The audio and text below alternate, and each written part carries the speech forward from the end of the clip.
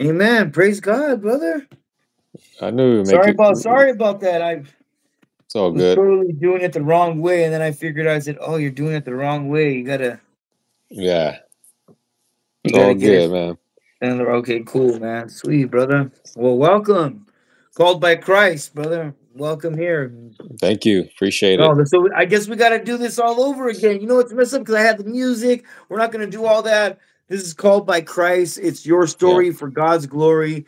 This week we have a special guest, different from what I normally bring to the table. Usually we're bringing priests or theologians, these people that are extremely involved in church. This week we got somebody who's just as powerful, someone who's been transformed by the power of a strong will and the mercy and graces of God put together, both of them working one and one. So I just want to say, Carlos Vasquez, who we have here today, my brother Carlos. He's a transformational entrepreneur, author, motivational speaker, life coach, whose journey from hardship to triumph is a testament to the power of resilience and perseverance. Forced to escape a toxic home at age 13, Carlos grappled with homelessness, addiction, gang life, culminating to a 20-year sentence, which he did 17 years of it. Man, that's a lot of years. 3 years of those was in solitary confinement by himself in a cell. Carlos turned these adverse experiences into the bedrock of his personal growth. And how I know him, we're just gonna there's a lot more acolytes and things that I can talk about what he's doing, but let's just get down to it because it took me a little while to get on here. But I'll just tell Mhm. you one thing about him. I've rubbed shoulders with him. We worship a little bit together. I've seen who he is. We've met at St. Peter and St. Paul Church in Altaloma, California. There's just something about him. There's this fire inside of him that's different. It happens when you've been healed, when you've been saved, when you've been transformed. It takes me back to this scripture before I give it to him. But Christ actually says about the tax collector and the Pharisee, because the tax collector asked for mercy, the Pharisee didn't. And when Jesus goes on to say, well, those who have been forgiven more, we have more to give. You know, when we understand that forgiveness and what we've done in the past, Carlos, thank you for making this time out of your busy schedule. CEO, had a battle here in the house. Thank you, brother. Hey, thank you for the introduction. I appreciate it, and I'm I'd like to say honored to be here. I have a lot of respect for you and everything that you're doing, and just grateful for the opportunity to just be here today, but also to be here and to be able to share some of my experiences with you and to the viewers and everybody out there who may need it. And so, thank you. Yeah, so I'm not sure how many times you've been on before, but how many Catholic podcasts have you been on? None. This is the first one. Man, Yeah. brother, you know you're a Yeah. strong brother. I've rubbed shoulders Yeah. with you. I connect with a lot of podcasters. I would love Yeah. to just in the future. We'll talk about all that stuff later on. But I'm excited about. Thank Yeah. you for allowing me to be the first brother Yep. to be able to interview and hear a story. So Yeah. let's just get into it. What do you want to tell us? Let's hear about you. You can whatever you want to go into about your story. Like we said, we got this is our first segment, so you don't got to try to rush everything. If you Yeah. want to do the first part this hour and the next month when you got time, do another hour, we can do that. It doesn't have to be rushed. A testimony is something personal. There's intimate moments that happen in your life. We're willing to take that extra time to be able to listen to you. Yeah. Yeah. Well, Yeah. thank you. I guess I'll start here. And because I there's so many points in my life that I could start, but I'm going to start back when I was 12 years old. I think that it's because I lived such a different life than I went on to live after that, and then now that I'm living, and so it kind of like is a testament to anybody out there who has kids. At the age of 12, your kids are a certain way, but you never know where they're going to go. But a huge part of where they go is the way you parent, and I think that's when everything changed for me. And so when I was 12, my father he stopped coming home a lot. Before that, he was fully involved in my life. I went to Catholic school. I got Um, straight A's. I played baseball, and I didn't have a worry in the world. My family provided for me, and I felt safe there at home. But once my dad stopped coming home, I stopped feeling as safe. I started to question, why he wasn't coming home. And my mother, she couldn't really provide me an answer because I know she had a lot of things going on in her mind as well. Um, and I think that in our culture, which was our culture, like Latin culture, a lot of times we don't talk about stuff. We kind of hold things in, and especially like parents, so they weren't very open about it. And so by the time I was 13, my father was completely gone. I remember my mother sat me and my sister down at the table and told us that he wouldn't be coming home anymore. And we really didn't know why. We just all we knew was he wasn't coming home. And my mother, she went into a depression and she was forced to take on multiple jobs to provide for us. So the relationship my mother and I had, kind of dissipated. My sister started to run the streets and she got pregnant when she was 16. Mhm. And then quickly, right after that, I started to feel like I no longer, had a home. I no longer belonged there. And so Mhm. I ran away from home at 13 and I ran away into the streets. And I ended up in a very bad neighborhood, not too far from where we lived, but far enough to where, I feel like I was in another world. So I ended up there.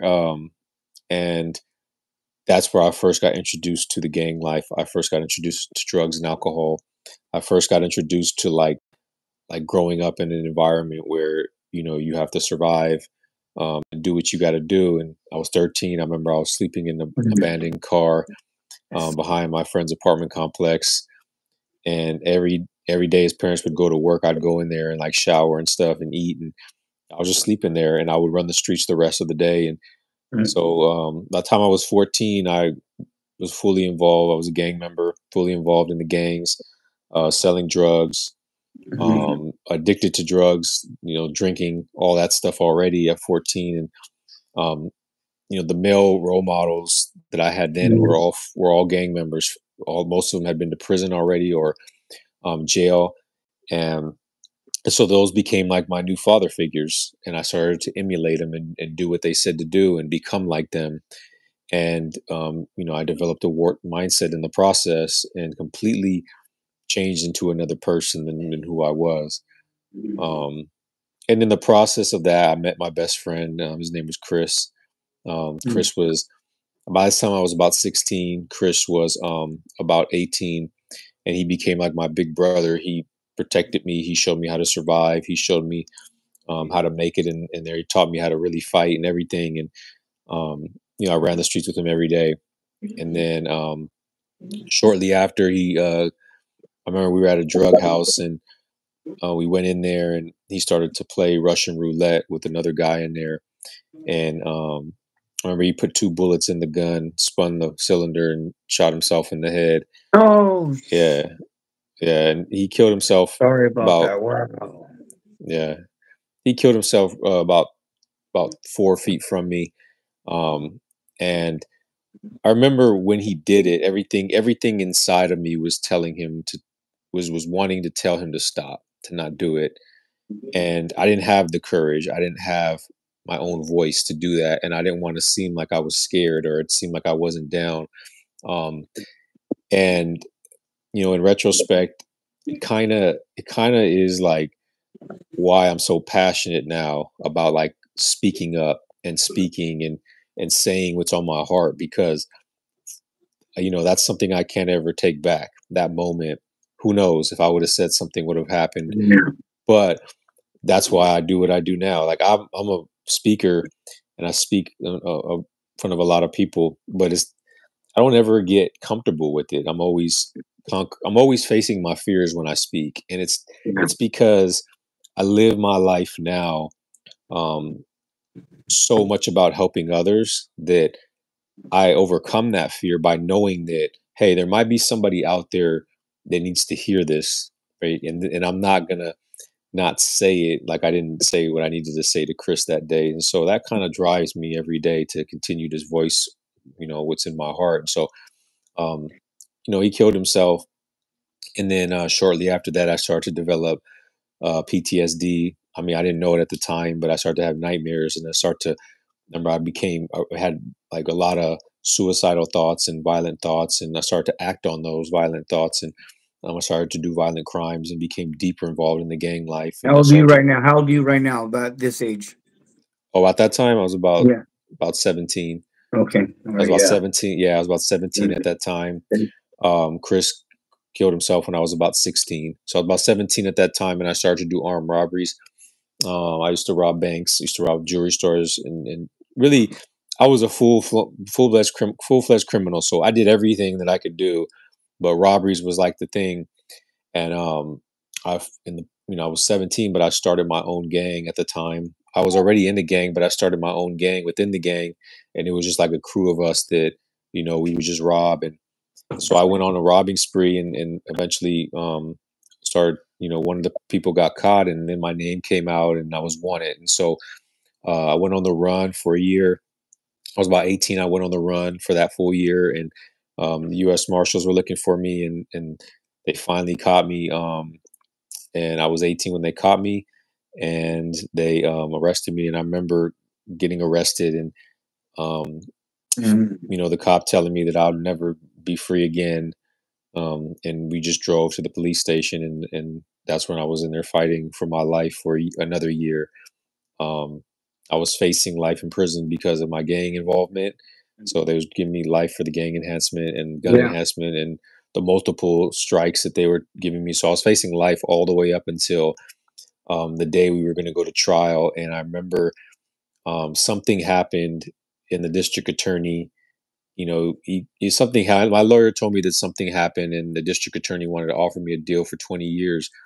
And Mhm. so I ended up that You're day. It was 19 like, right there. You're 19.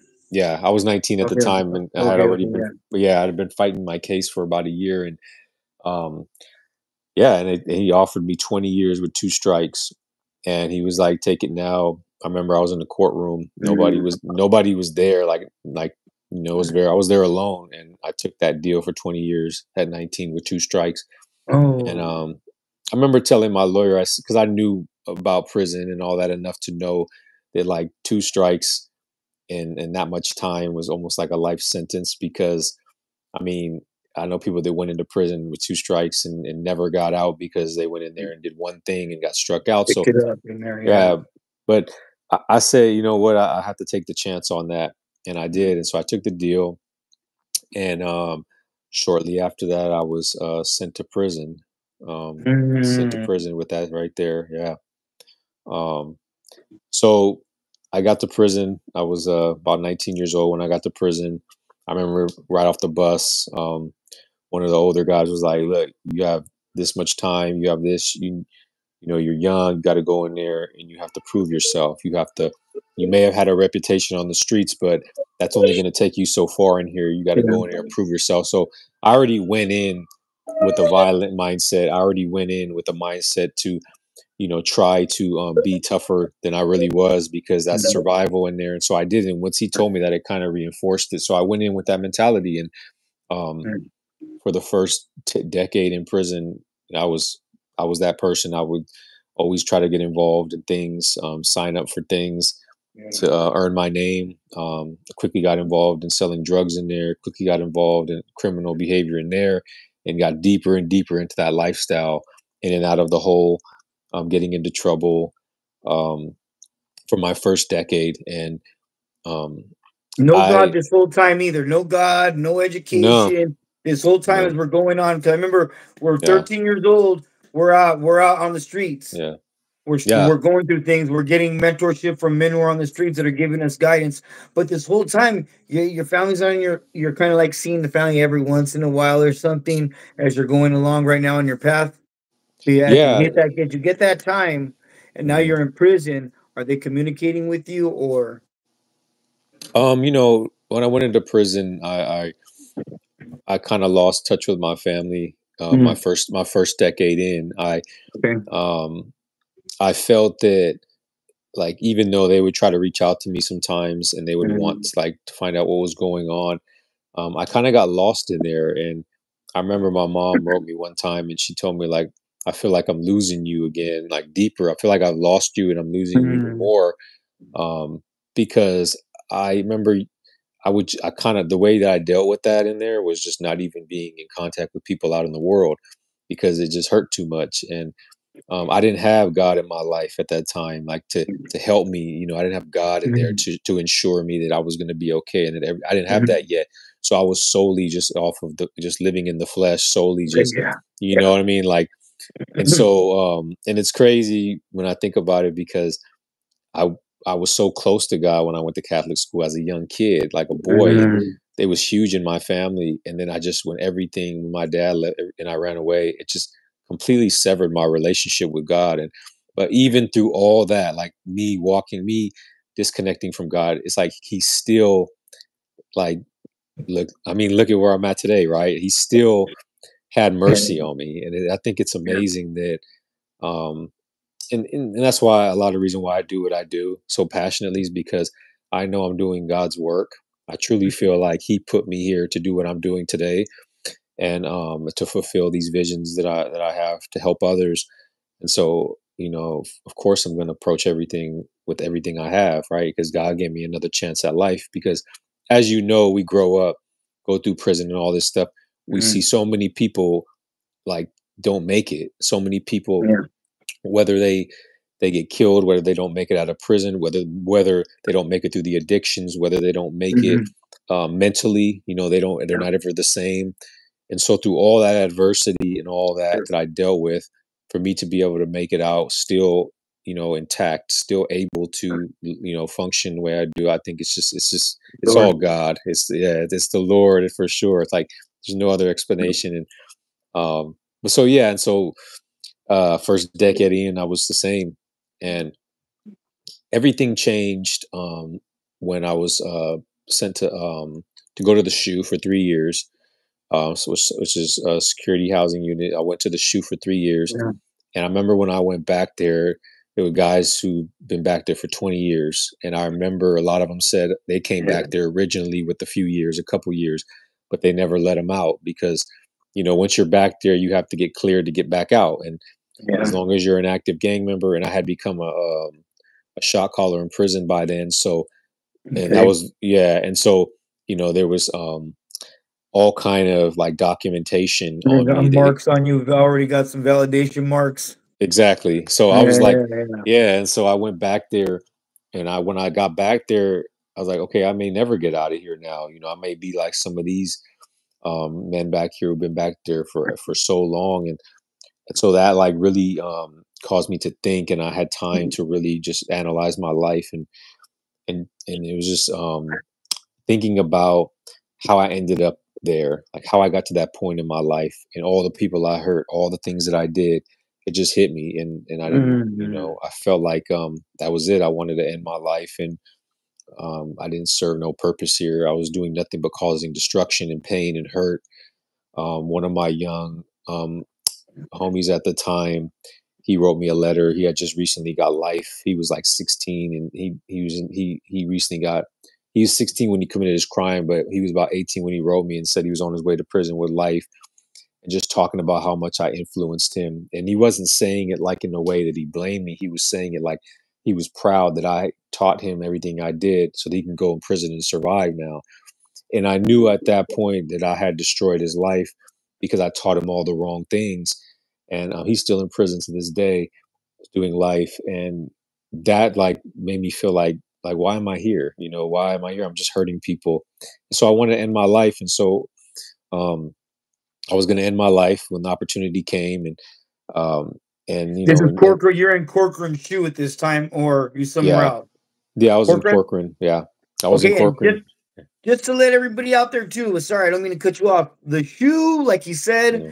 segregated housing unit. It's the Mhm. whole. You are isolated from Yeah. everybody else. You don't have physical contact with no other person.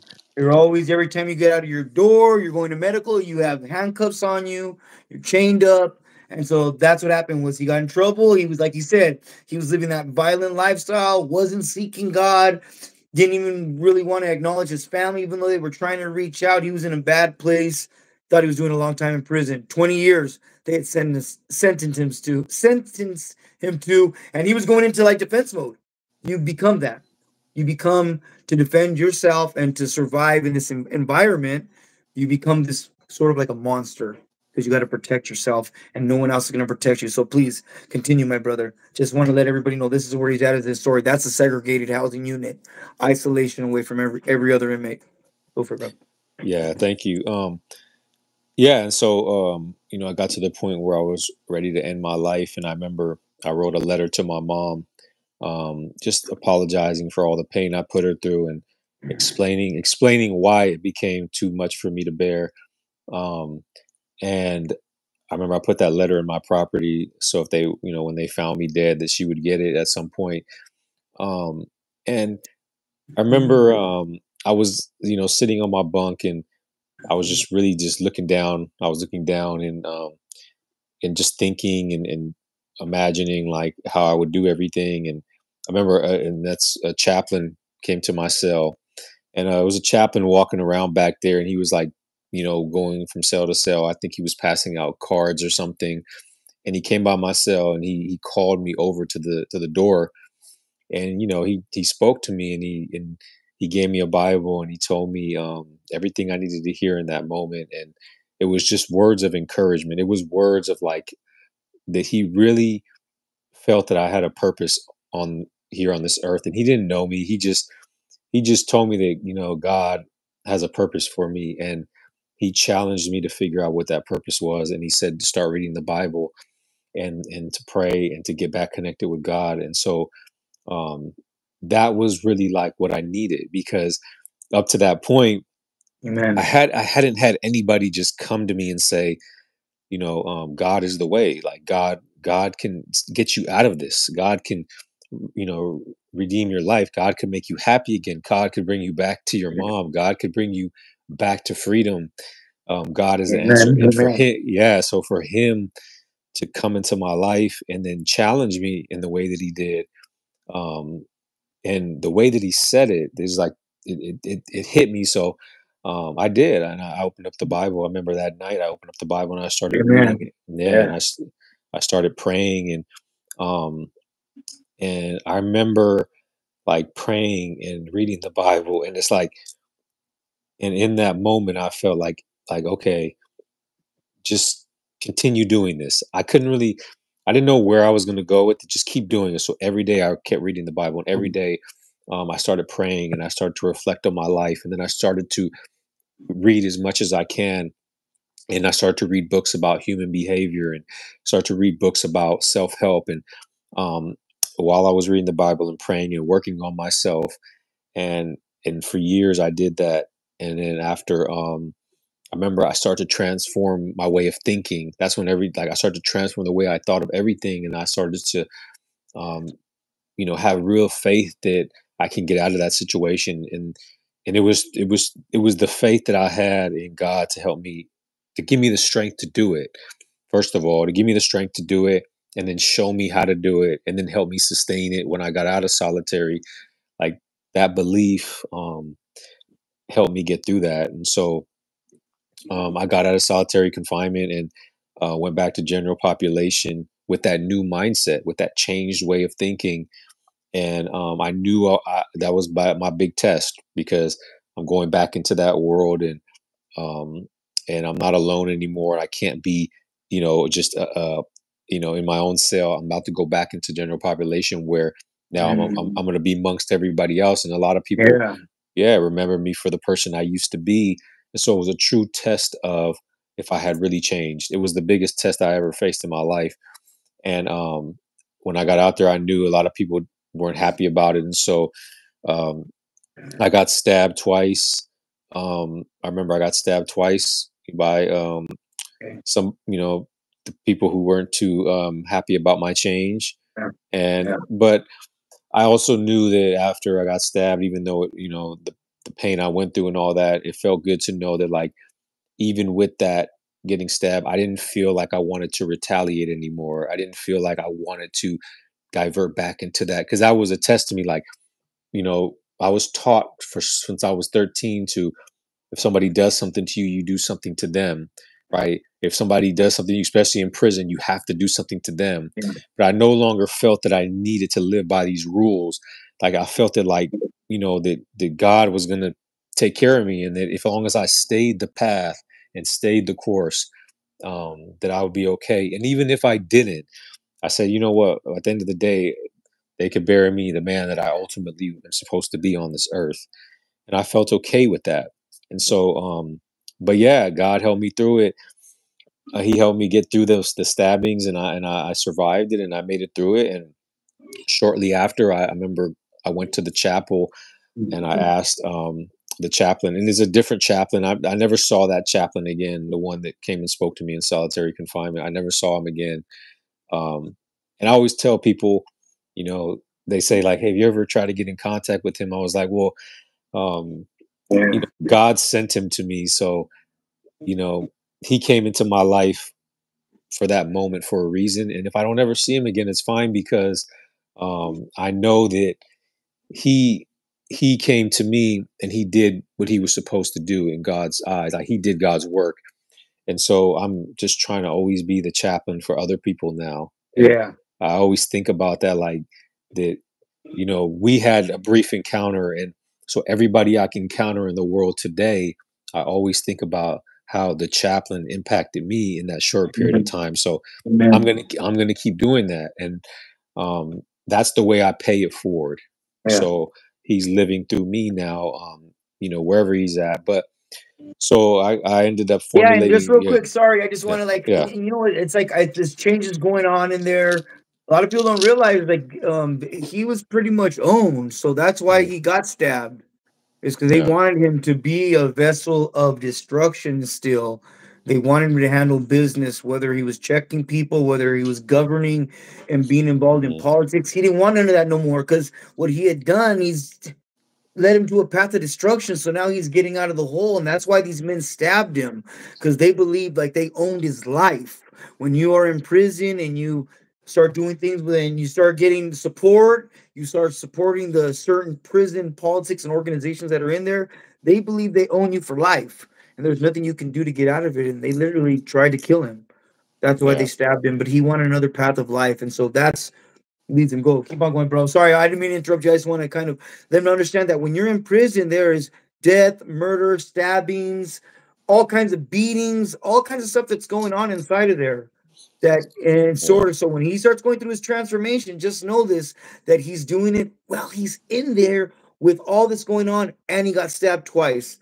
So mhm, hey, thank you. Keep going, brother. I commend your transformation and your willingness to say no, even in the midst that you knew that was going to happen. It sounded like yeah, you didn't know that was going to happen, but you were like, I want to change. And you right, knew it was going to happen, and you still stood up against it and didn't just run. And you got stabbed because you stood up for what you believed was right. And I just want to commend you for that because you could have yeah. hightailed it out of there a lot sooner than that. Yeah, thank you, and yeah, please, feel free to jump in. I know there's Okay. certain points that people may need to get more context to, and Yeah. definitely, if I can help with any of that, please let me know. Well, thanks. But yeah, I think that like I remember when I was in prison, there was a guy I used to talk to every day, and he was going home in like 6 months, and I remember a couple of his friends, when we used to go to this workshop class, and in a vocational workshop class. And I remember he used to, like, during lunchtime, he was always be in the back making a knife, he out of the metal back there. And Yeah, for people, I know yeah, crazy people. yeah, and that's in prison. You always hear about people making knives, and so it wasn't really a big deal. But I remember he was making the knife, and he used to tell me about it, like, "Oh, I got to go sharpen this knife and whatever." So he did that. I remember, like, 2 weeks later, his own people used it on him, and murdered him and killed him, and he was about to go home in 6 months because he yeah, Oh, because he didn't deliver a message that came from somebody that was in charge. And so it just goes to show. I remember I used to go see him go to visits all the time, and he had got married. And it just goes to show, like, the lifestyle in there, that people are so brutal that they'll have you make your own knife that they're going to kill you with. And yeah. don't even care that you're going home, don't even care you have a family and a wife and none of that, and to kill you so senselessly for something. And I think that it kind of shows you the way the lifestyle was in there. And for me, that's why getting stabbed was not a surprise. And I Yeah. know that, but I was okay with that. I knew like I wasn't afraid to die at the time. I knew that at least if I die, I'm gonna die who I wanted to be, and not like you said, owned by somebody else. And so, but thanks to God, I made it through. And um, Amen. yeah, and it's so crazy because after I made it through, and I started to I went to the chaplain and I asked him if I could do groups in there every Tuesday for an hour. They had a little slot. If I could start to do groups, I started to create. Mm. Yeah, I started to create programs, and I wanted to bring guys in and do these programs in like a circle. And Mm. so that's where I really first started doing coaching and mentoring was in prison. I remember I built programs and things that I learned when I was in the shoe and things that I read about, and I created programs so that we can get together and start to have these things for us to build. And most of them were all lifers in there, and I remember, my change really empowered a lot of other people to be interested about it, and that brought them in. And Mm. I think in prisons, so many people in there want to change, they just don't have the Yeah. strength to do it. And then they see somebody else do it who Yeah. was once like living the life that they did, or once so involved in that lifestyle. Because Mm. I remember a lot of them on the yard that I was at was like remembered me from the old way when I was doing stuff that was wrong, and then now they saw my new changed way, and that really like it inspired them to want to know how I got to that point. And so they came in there and started having breakthroughs, um Mm. and a lot of them, like it's crazy because a lot of them today, lifers, they're out and we still keep in touch. Yeah, that's And cool. yeah, and it's amazing when I see them free and I'm like, okay, we started in these groups, and now look at Mhm. us. And so I did that, and for 4 years. I did that, and I finished high school. I got my college degree in psychology. I became a Yeah.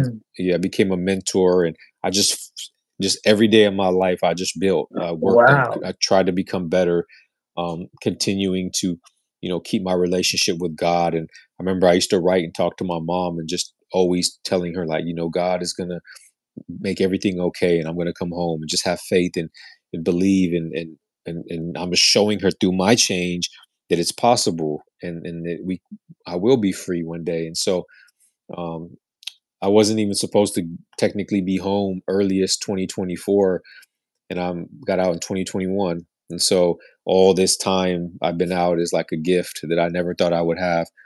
um Amen. Amen. yeah, A yeah. dream? And Are you in a so dream? yeah, yeah. Yeah, yeah, and seriously, like it's like Mm. only it's crazy because I've been out about 2 years, a little over 2 years, Okay. and I can't imagine, still being in there and not like being where I'm at today, like the people I know and so much I've accomplished in just 2 years. I can't imagine that, but I know that's why I know that like God has something more in store for us, more than what we even know and understand and Yeah. comprehend. And that's why every day I live in that. Like I just know that God has me on this journey and it feels right, and I'm doing everything that I feel He wants me to do. And I just have so much faith. I don't worry. I don't stress. Yeah. I don't dwell on the past. I just go forward. And so I got out of prison 4 years after I got out of the shoe, and I got out of changed man, and I walked out of prison.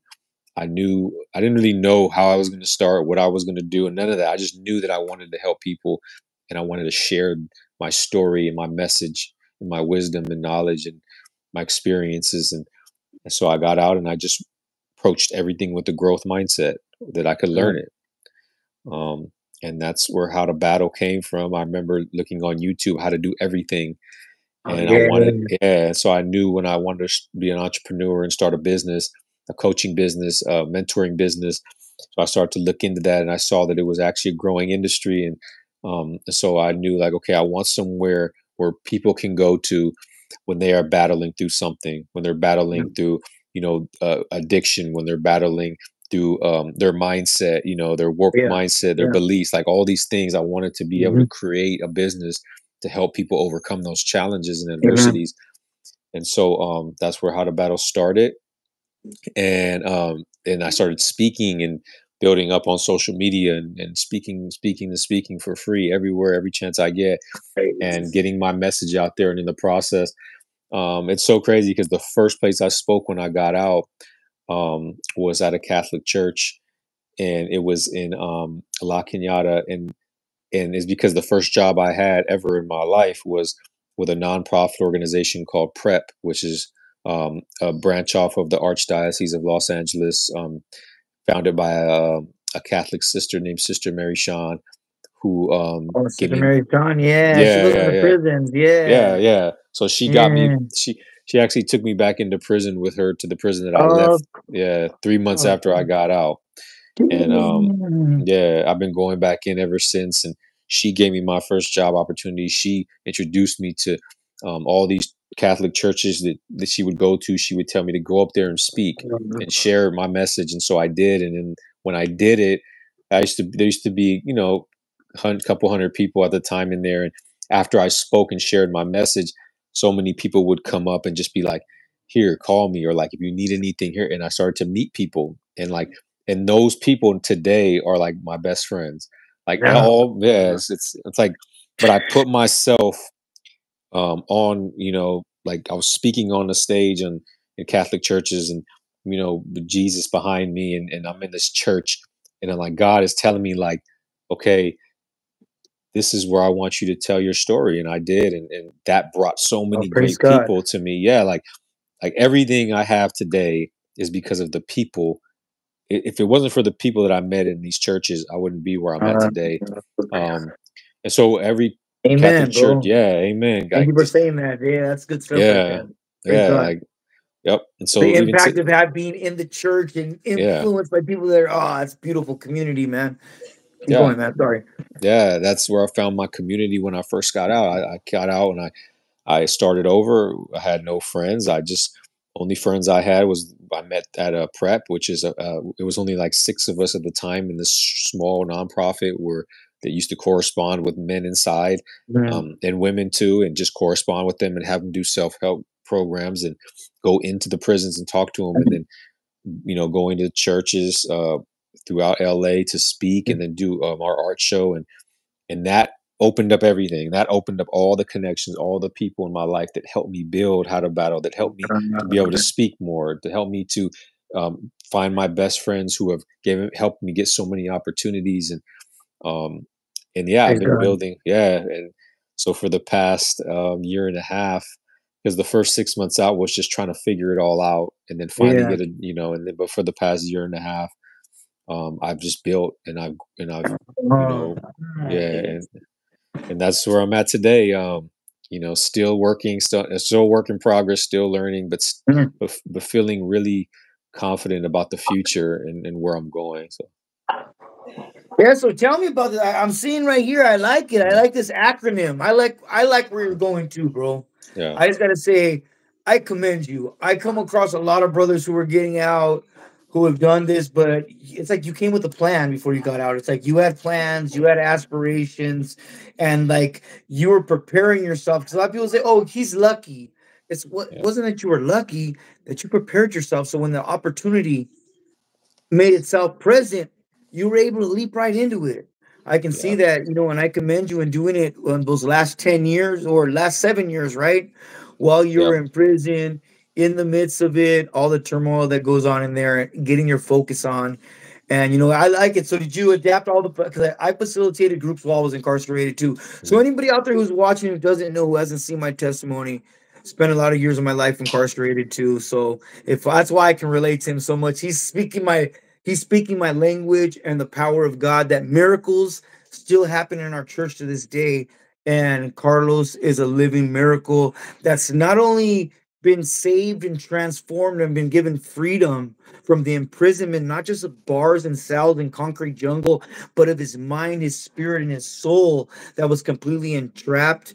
And he's given God a chance to move in his life. And I just want to, commend him for doing that, for allowing God to, and all the, I gotta say, like, I give you props. I know you're a motivational speaker, and I really, I know you are. Like, I've seen your stuff, I watch your stuff, and you really inspire.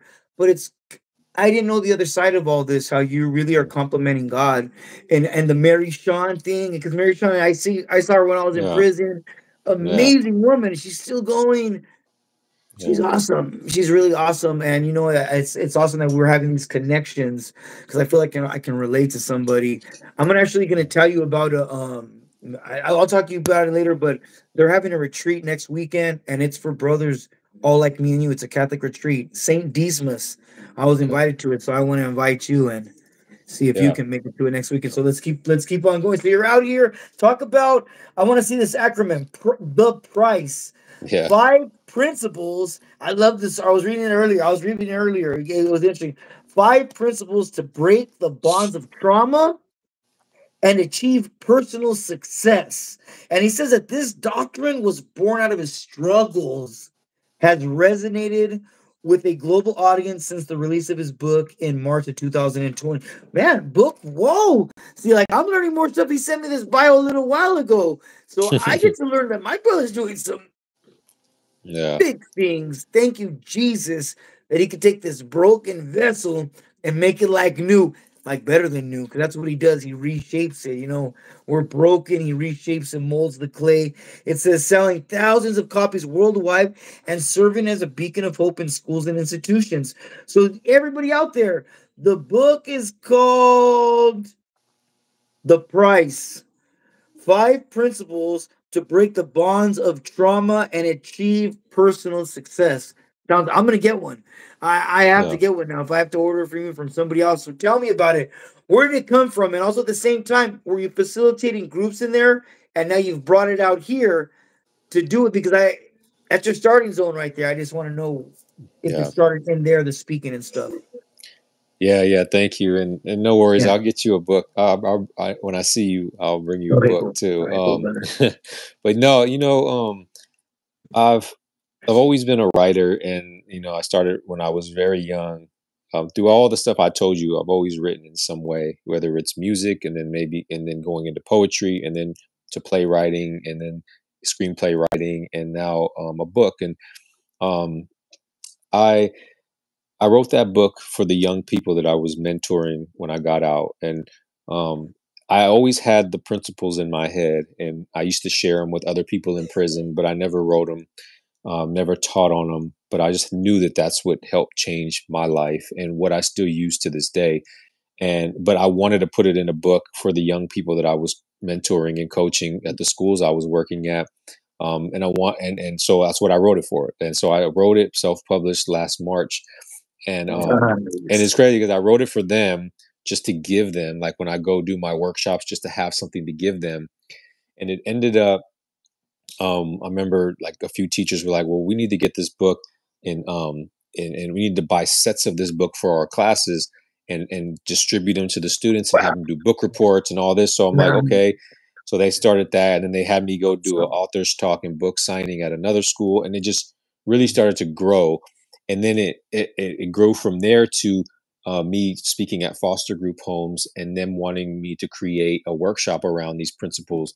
And then so I did that, and I tied my story into it, and that became one of my signature talks now, which is the price, principles for success. And success, personal success for me, how I define it is doing what you were ultimately put on this earth to do. If you get to that point in your Mm. life, then that's success, because everything else comes from that. Like, Yeah. people think that money makes you successful, but I always say, if somebody took all your money away, what would you be worth? And that's true success. That's true value. And I think that when you're doing what you are authentically put on this earth to do, then you will be successful in every other area. You'll be happy. You'll be enthusiastic about life. You'll have money. You'll have all these things, but it's figuring out what that is and getting to that point and being strong enough to pursue that, because some people know Yeah. what that is, but they're just not strong enough to take the steps to it, and they don't have the faith to do that. And that's where there's so much comes into that. And so one of these workshops and the stuff that I teach is about the principles, and each and the price is an acronym for one letter for each principle. And the first one is purpose, just figuring out your why, right? Everything starts with the why. and Yeah. and and, Yeah. and so that's Good. the P is the purpose, because if you have a purpose behind what you're doing, then it's like that's going to get you through the struggle. That's going to get you through, like for me, getting out of the shoe and changing my life. It started with just making it home to my mom. That was my purpose. That was the initial purpose. Okay. And Okay. then that grew. It became bigger than that. It became not just getting home to my mom, but now getting out and being able to impact people with my Yeah. message. And so Yeah. your purpose grows and it builds and it changes and it adapts as you grow. And so, but always having that purpose is key to success, because that is, it's in your DNA. That whatever it Mhm. is, it's going to get you moving. Yeah. The second one is of the prices and R, which is the routine, creating the routine that is going to get you to where you want to get. So for me, every day opening my Bible and reading it was a part of my routine. Every Yeah. day getting up, working on myself, those specific things I did was my routine. And that is how I changed. That's how I transformed my life. If you're not intentional about doing something every day, you're not going to get to the point where you want to get to.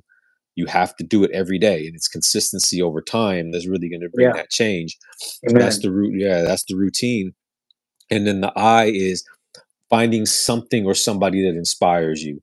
Because for me, like even now, like, okay, in prison, it was hearing about people getting out of prison and becoming successful, which is what Yeah. inspired Yeah. me. That Yeah. inspired me to want to be able to continue the course. I knew I can do it. And then now today, when I people that inspire me today are people that when I go to the gym and I see a guy or a girl in a wheelchair and they're in there working out, that inspires me. When I see somebody walking down the street with one leg and they're smiling, that inspires me. I find inspiration through people who are dealing with adversity that are able to Yeah. continue to push Amen. on. Yeah, Wow. and Wow. and That's inspiration beautiful. is, yeah, inspiration is different for everybody. Like Yeah. you have to know what inspires you and then Mhm. figure it out, and then every time you don't feel like going forward, you got to just channel that, whatever that is. It could be a song, it could be you know, it could even be going to church. Maybe that inspires you to go into the week a certain way. You have to know what works for you, and you have to tap into that inspiration when you don't feel it, because you're going to have days when you feel like giving up, when you're doing anything challenging, and when you're trying to find out what it is you're ultimately put here to do, because it's not going to be easy. And so that inspiration is key. And then I like. this, I like. yeah, Oh, are you going to the next one? yeah, go Okay, I ahead just want though. to say, like, I just want to say with inspiration, yeah, because there's days people say, "Man, hey, Eric, Yeah, you're always at this church, you're always at this event, you're always at this event," and I'm just like, I just think about like Jesus died on the cross for me, yeah, and it's like it becomes this great inspiration for me, and then I go there, or I go to events that like I'm kind of like yeah, and then I go there, and it's like God truly speaks to me, like I'm on fire. By the time I leave there, I'm like, yeah, because I was inspired, I have to remember what Christ did for me, because He still carried His cross for both of us, for yeah, all of us out there, you know. Christ bared that burden. He carried that cross even when he was beaten and bruised, even when he didn't want to do it. And that's what inspires me. I looked at Christ, and then like you were saying, I looked to brothers like you that are doing what you're doing, and also coming from, you know, breaking barriers, man, and yeah, creating new paths and programs. You're creating a map, a blueprint for those who are going to come after you. You're setting the tone. You're doing it. You're first yourself, setting the blueprint and letting it out. You're becoming an inspiration yourself, and I appreciate you for that, brother. yeah. Thank you. I appreciate it, and especially for young people who these things can these are things that they need to know, and they need people to help them, and they need people to guide them. So that's a huge part of what I do, is for them to be that that voice to them that I didn't have. I know how important that would have been for me. So yeah, and so the last two is confidence and education. And the confidence part is, if you want to do anything in life, you have to be confident, and people find Yeah, confidence in different ways. And for me, I always find confidence in stepping out of my comfort zone. Every time I do that, every time I speak to a lot of people, I step out of my comfort zone and I challenge myself and I push myself, because I know that when I get through with that, I'm going to be a little bit stronger. I'm going to be a little bit better. I'm going to be a little bit more confident to continue to do my work, to continue to do yeah, my mission. yeah, And that comes from doing that. It comes from stepping out of your comfort zone, but it also comes from just trying to be better than the person you were yesterday. Always yeah, competing, always just being in competition with yourself. You like me, I always look back at the person I was 2 years ago when I first got out. I always reflect on that every day, and I look at where I'm at today and how much I've amen. grown. And to me, like, I don't look at this girl on social media and compare myself to how far they are in their mission, even if we have similar industries we're in. I don't look at that. I look at it like 2 years ago, I didn't even know how to I didn't even know how to start an email when I got Yeah, out. yeah, You know yeah, what I'm yeah. saying? And Man, like, so, 17 right, years. Yeah. right. Yeah. So I find the confidence in that because it makes me feel like, okay, I've gotten this far in 2 years. So Yeah. imagine where I'll be in 2 more years. And that gives me confidence. And people, everybody can do that because That's right. it's just so many people compare themselves to other people, Yeah. and that could be, defeating if you do that because you don't know that person's journey. You don't know what they Yeah, went you're through. right. I like that. Yeah, yeah. And then the last one is education, just knowing that you need to be a lifelong learner. You need to every day educate yourself. And Yeah. it doesn't matter how you do it, however you do it, but you have to continue to learn. You have to Yeah. continue to grow mentally. And so if you incorporate those five things into your life, I believe that's what creates success in a person's life, and in the process overcomes the trauma. I don't have nightmares anymore. I don't have those symptoms of PTSD anymore. I've never sought help. I've never taken a pill, and it's just gone. And it's because of me and my relationship with God. And but it's Mhm. also me incorporating these things in my life every day. And it keeps my mind focused and it keeps my mind right to where I don't feel that anymore. So Yeah. that's the things that I share with people. No, that's awesome, man. Yeah, I like how you say that, but like how you said, it's okay. It's my trust in God yeah, completely. But like I gotta do my part too. Like you gotta put one foot yeah, in front of the other. It reminds me of the scripture where it says, like, work out your salvation with fear and trembling. Because you could have just got out and done part of what you were doing, and you probably would have achieved, but no, you went above and beyond, and God blessed you being in those places where you were at for you to mhm, become so successful, man. Like dude, you gotta put the work in too, everybody out there. Like God wants to yeah, give us gifts. But if you're not putting in the work yourself, we limit what God can do in our lives. And Brother Carlos here is a full testament of that, of where he's at right now. Because if everybody doesn't know, CEO of How to Battle, so he's a motivational speaker, he's a life coach, he's a consultant, he's helping people to navigate life and achieve more, how to overcome battles mentally, spiritually, emotionally, financially, confidentially. Like he was just saying, we need confidence. We need to yeah, believe in ourselves for us to get through things. We can have all the faith we want in God, but if we don't believe that God can work through us, hey, we're going to struggle. We're never going to be able to overcome. Carlos is mhm. a prime testament of that. So, what's the message you have for us? So, wait, I'm sorry about that. So, you explained to us right now, price. I love it, actually. I dig it. I dig acronyms. I dig everything you purpose, routine, inspiration, confidence, education, all key points. Because, like, I like the top one, purpose. Yeah, yeah, Like, it's like the, the horse, the carrot, yeah, He has yeah, a carrot exactly. right here, and that horse wants to Yeah, eat that carrot. That's his yeah. purpose. Yep. yeah, Everything starts with the why, and that's yeah, at the top, and then the, I mean, the routine, you could start that today. Like you could literally start doing something right now and make that part of your routine to yeah. get to where you want to get to. And so those are the foundational pieces, of it Cool. all. Yeah. Awesome. So I'm gonna ask you a question. Hmm. I lost my dad 3 years ago on November 10th. He's in a better place now. Sorry. Praise God. While I was in prison, I lost him to stage 4 colon cancer, but he always struggled, man. Always like he Hmm. grew up like kind of like me and you, in and out, Yeah. drugs, gangs. Could never get rid of it though. Started doing heroin at 17 years old and just kept on doing heroin and Crystal never got rid of it. Amazing person, bro. But it's awesome that I got you right here and I'm gonna ask you this question. Yeah. Do you talk to your father? Has there been a communication or is he still alive? Is he still with us? Or what's going on? Because it's kind of like I heard you guys weren't close, and that was the Right. last thing I heard. And so just asking if there's what's going on right there, brother. Yeah. That was a huge one for me. Like, I remember, I forgave my father when I was in the shoe. Yeah.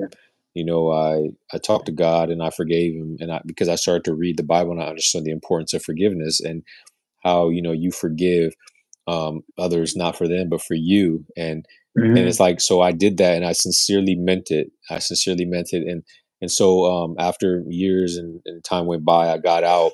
Um, and I told myself, when I get out, I used to tell myself, when I get out, I'm going to go make things right with my father, and I'm going to go talk to him.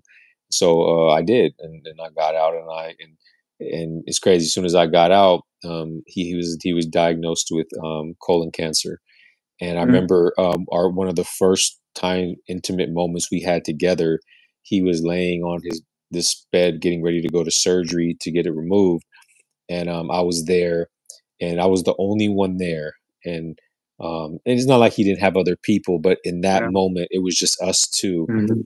and I was by his side. I remember he was laying down, I was by his side, and he like gave me this look um, like he was just proud. And for so much of my life, like all I wanted to ever hear was like my parents tell me that they were proud of me, and they did, and I got to hear that. Oh, So, cool, man.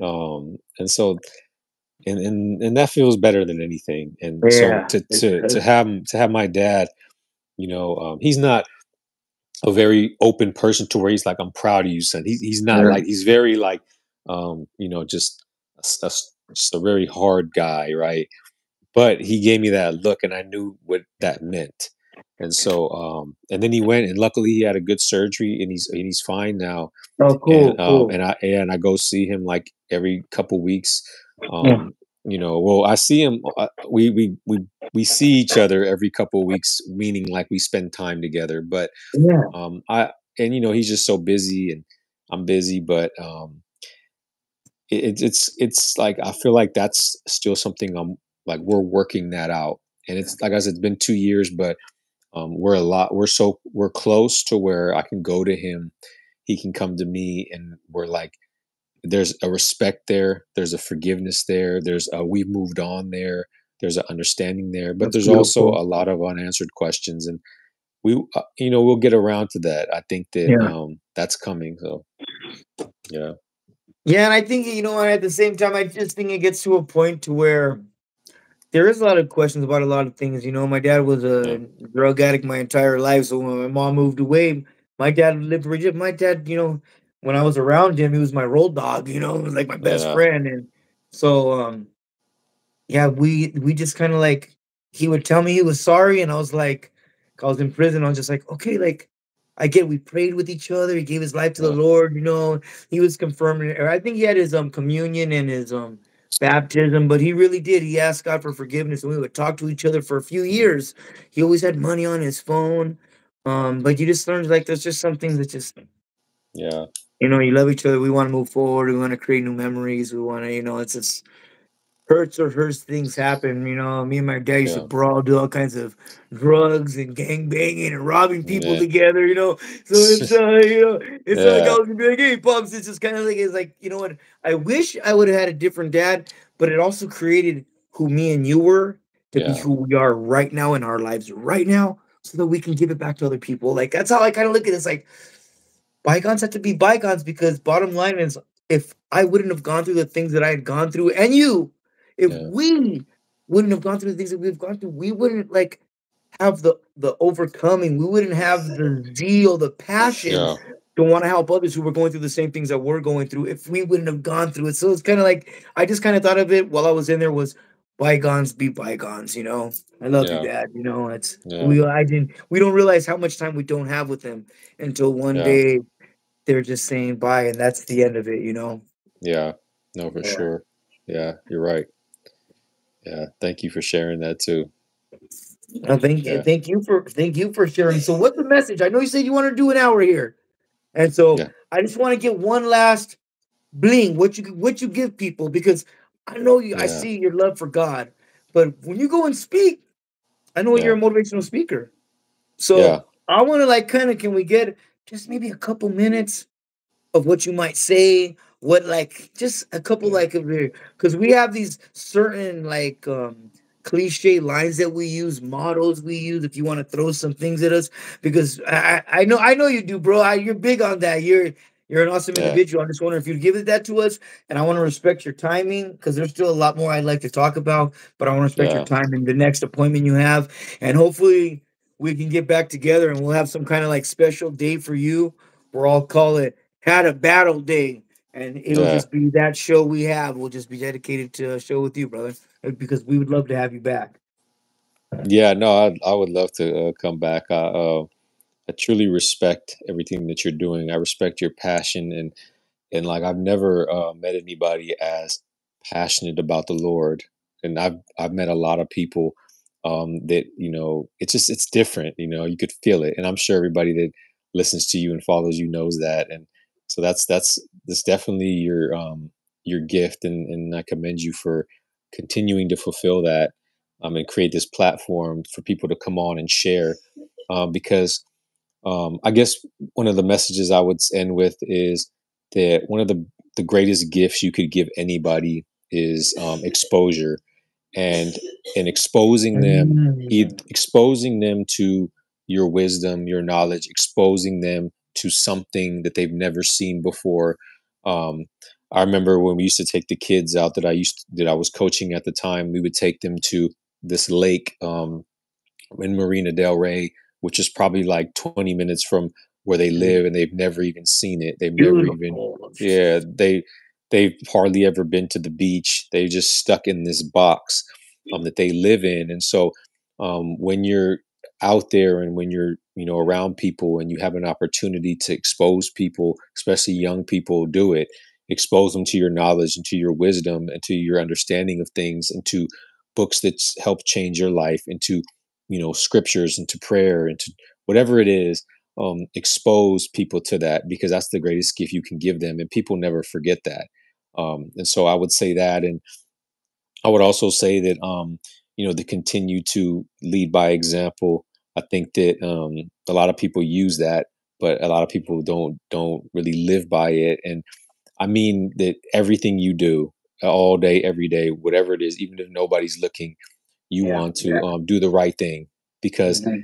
eventually, when you do that, even when you don't have to, it just becomes regular to you, and then people Mhm. start to see it and feel it. Yeah. And then when that time comes, and that person comes to you for something, some advice or some help, they're going to respect your advice and help, because they respect you as a person. And so, because notice a lot of young people, they don't respect a lot of older people, because of the life of the things that they do in life, and the way that they live. But if people are going to respect you if you do the right thing, and they're going to listen to you, and so you'll be able to you get your message across.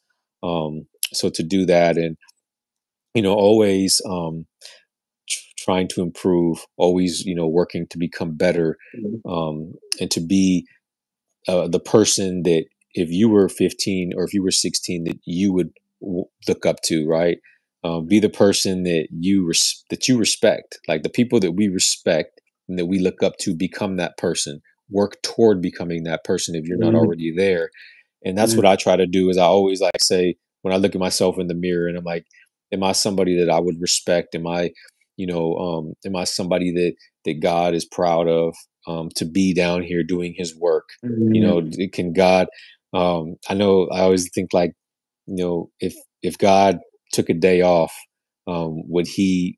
Would I be one of the people in His life that He didn't worry to continue to do His work? Right? Like, um, Yeah. yeah. And so, um, and I want to be that. Like, I want to be. I have a new life now. I have an opportunity to live a second chance, and Yeah. not many people get that, and so I don't take that for Mhm. granted. So be grateful every day. Acknowledge the things to be grateful for, the things that you may take for granted and not even notice. Just being able to wake up in the morning and walk, that's something to be grateful for. And you acknowledge those things and the people in your life, you'll be a lot happier, and you'll bring a lot of better people into your life because of that happiness.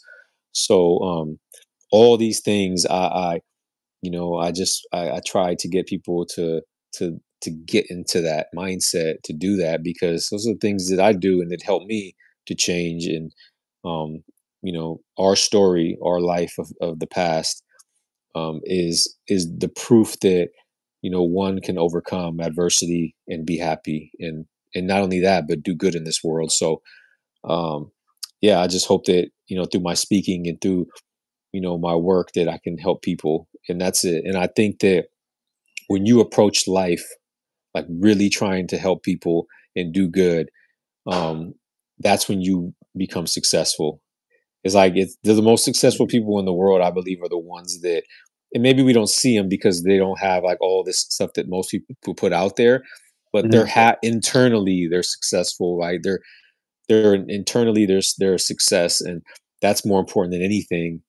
And so, in order to get to that point, you just have to really be authentic about what you're doing, and that's what I do in my work. So, yeah, Awesome, man. yeah, Dude, you're amazing. yeah. I don't want to even speak too much on that. I want everybody to resonate what he just said, being grateful, everything else he was sharing with us. So, in the name of the Father and the Son and the Holy Spirit, let's do an Our Father together. Okay, Our Father, Father, who who art in art in heaven, heaven, hallowed be hallowed thy be thy name. name. Thy Thy kingdom kingdom come, come. thy will Thy be will be done done on on earth earth as it as is it in is in heaven. heaven. Give us Give this us this day day our our daily daily bread. bread. Forgive us of our Forgive us our trespasses, trespasses, as we as we forgive forgive those who those that trespass trespass against against us. us. And lead us not And into lead us not into temptation, temptation, but but deliver us from deliver us from evil. evil. Let's do a Hail Hail Mary. Hail Mary, Mary, full of grace, grace, the Lord is with be thee. with thee. Blessed art thou amongst women, and blessed is the fruit of thy womb, Jesus. Jesus, Holy Mary, Mother of God, God, pray for us sinners, now and at the hour of our death. Amen. Amen. Amen. In the name of the Father and the Son and the Holy Spirit. This is called by Amen. Christ. If you go to at How to Battle on YouTube, on Instagram, TikTok too, right? Yeah. So it's at How to Battle. You can find him and the words of encouragement and the speaking that he does. So please, brother, I just want to tell you thank you one more time. And I can't wait to talk to you again. Yeah. Thanks, brother. Appreciate it. Appreciate it. All This is right. called by Christ. His story for God's glory. The truth shall set you free, and the spirit shall set you loose. God bless. All right. God All right, bless. brother. Thanks, All right. brother. All right. Thank you.